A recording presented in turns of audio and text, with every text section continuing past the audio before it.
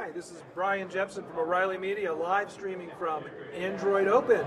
And I have a couple hackers here from the Android Open Mini Maker Fair. Ytai Ben-Tsvi, creator of YOIO, and Weiss from SparkFun Electronics. Why don't you guys tell me a little bit about yourself, Ytai?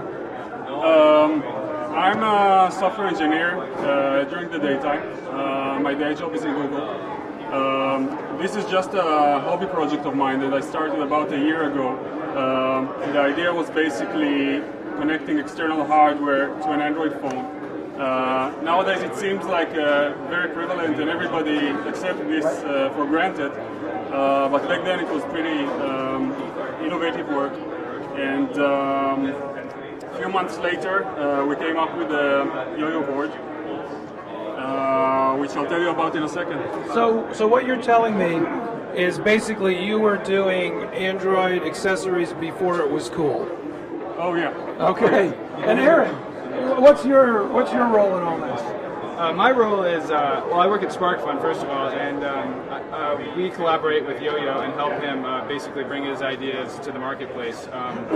Basically help him manufacture the board and get the boards out to everyone. And I'm just here to, help sell the YOIO and Android-related stuff.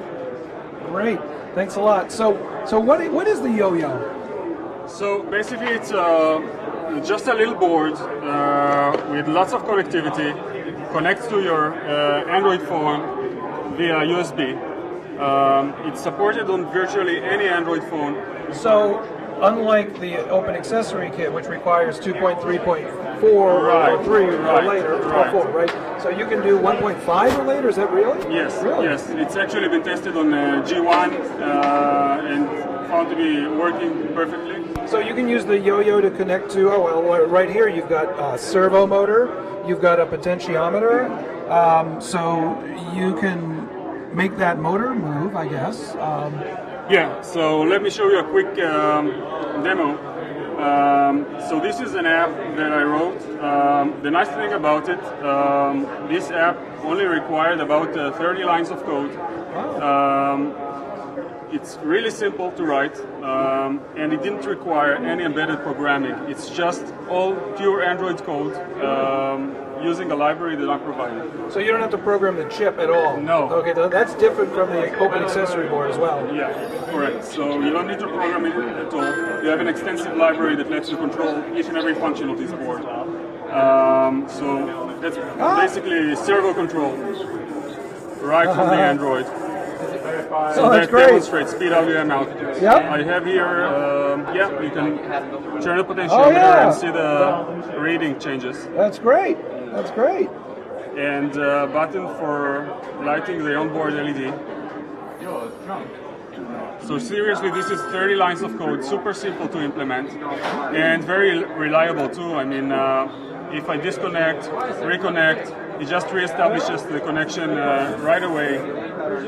I've worked a lot on getting this very reliable. And starting today, actually, this is the first formal announcement. This is big news. Yeah, this is big news, not only for YOIO, I think for the community. So lots of people asked. You're cutting the cord. Yeah, lots of people asked for wireless YOIO, and you can get this for like $3. It's just a Bluetooth dongle. This is the kind you plug into your computer to use a Bluetooth mouse. Right. And you're So plugging just that plug into your it in. YOIO. It soon will establish a connection, and everything just keeps working completely transparently. So Okay, that's one of the coolest things I've seen all week. thank you. Wow. So the software actually doesn't know about it and doesn't care about it. It's just completely seamless. The software is just all about what I want to do with my hardware, and in my approach at least, the developer doesn't need to care about underlying connections and all this mess. Now that's fantastic, and I'm going to, after seeing something so awesome, I'm going to feel like a dork for asking for a feature, but I'm guessing that when you program the Android side, you're using the Android SDK, is that right? Oh, yes. Have you given any thought to supporting processing for Android? No, that's actually a point that was raised today, and I'll definitely take it into consideration. Because maybe you could get that down to 5 lines of code. Yeah, it could be. It's definitely possible. Okay, And, so maybe tomorrow you'll have it done? maybe the day after. So great. Well, thanks very much, Aaron. So what is your part in the yo-yo? Did you work with him on the design? Do you make sure it doesn't catch on fire when you plug it in? Yeah, I basically just source the parts for SparkFun to produce the boards in the most cost-effective manner possible. And you know, I'm doing the easy stuff, standing on his shoulders. So are you Ytai's handler? Handler? His handler. Somewhat. You can think of it that way. So he's talent. He's a talent for SparkFun, and you have a SparkFun interface to Ytai. Okay. Exactly. Well, congratulations. There's one more thing that's on this table that we haven't talked about, and I'm going to give you a little bit of time, Aaron. You have a new product today.